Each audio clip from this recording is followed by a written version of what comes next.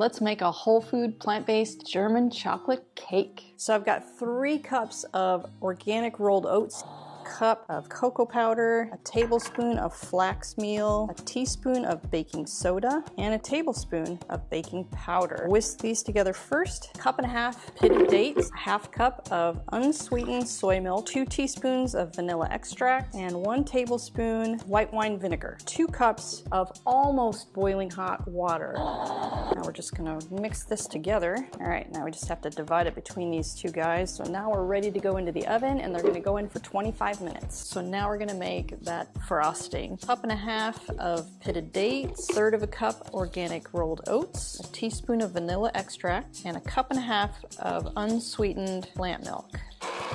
1.5 cups unsweetened coconut, 1 cup finely chopped pecans. Spread it around. That is so chocolatey.